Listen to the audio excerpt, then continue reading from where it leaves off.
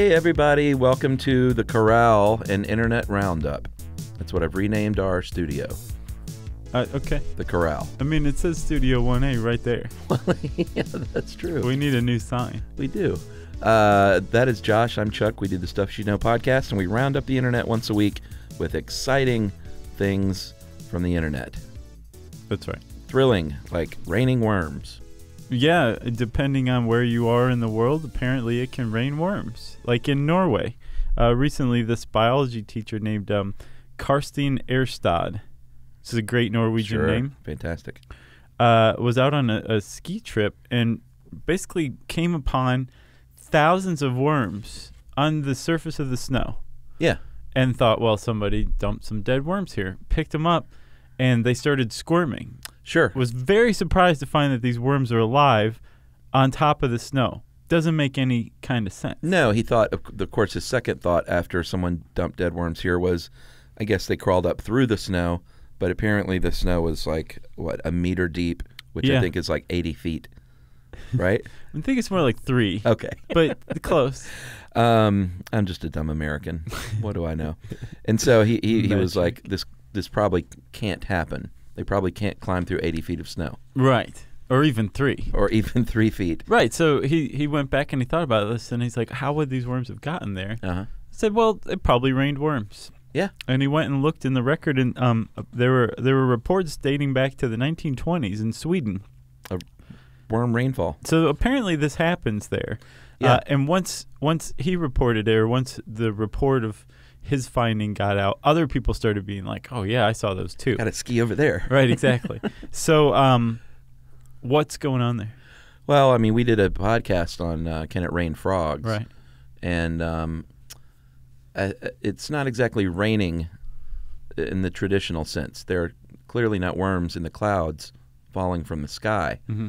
But what did we come up with for the frogs? Wasn't it water spouts, I think? Yeah, water spouts maybe shooting them up in the air. Yeah, remember that's the episode where you created the idea for Sharknado. Oh, that's right. Like a full year or so before Sharknado came out. Right. So it's highly likely that you actually did come up with the idea for Sharknado. Right. So Wormnado.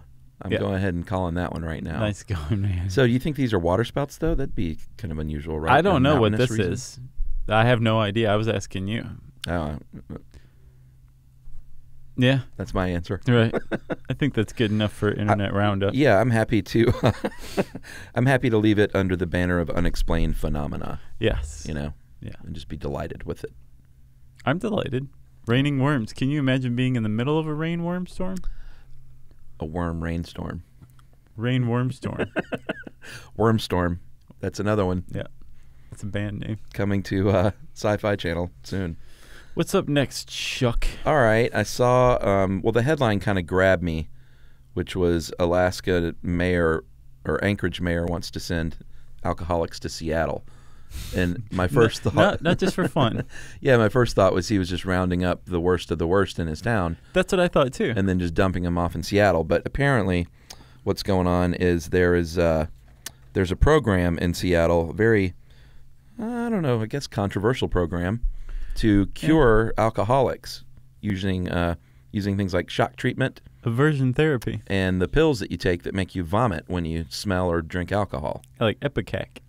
Is that what they use? Yeah, basically what they do is they induce either vomiting or they shock you. They basically make alcohol really undesirable to you on a visceral level. Yeah. So you're sitting there drinking your scotch, but they're making you take a shot of Ipecac right after that, and then you take another shot or another drink of scotch, and you go, bleh, and they make you do that over and over again until your brain associates alcohol with violent, disgusting vomiting. Yeah, I mean, it makes sense in a way. The name of the hospital is Schick Shadle Hospital, and they claim to be the first, I think the first treatment center in the United States, if I'm not mistaken. That's dedicated specifically to substance abuse. It was founded in 1935. It's been around for a while.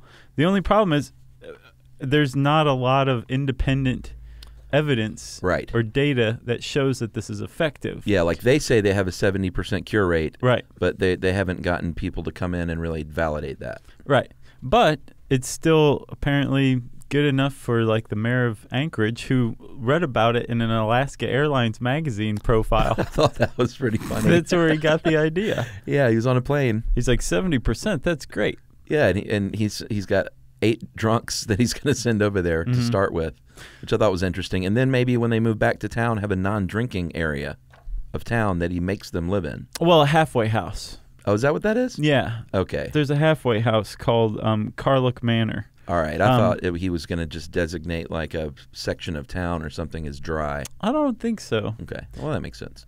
So the idea behind this, it makes intuitive sense, right? Aversive therapy. Yeah.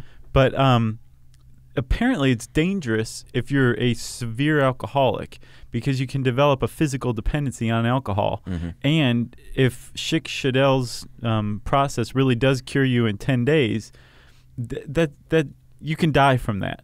Like Amy Winehouse died from going cold turkey on alcohol. She didn't do it right. Yeah. That's what killed her. Yes. I don't think I knew that. And it's a real problem. Like there's a specific way you have to step down, wean off of alcohol, or else it can kill you. Interesting. So doing this with severe alcoholics, especially ones who aren't ready to quit, can be problematic, if not fatal. Wow. But supposedly the ones the 8 that are lined up for this pilot program to go down to Seattle are ready to quit and are going to try it. Well, maybe they can step it down before they, take those the Ipecac. I would hope that if SYSK-Shadell Hospital's been around since 1935, they've got the secret sauce figured out. Yeah.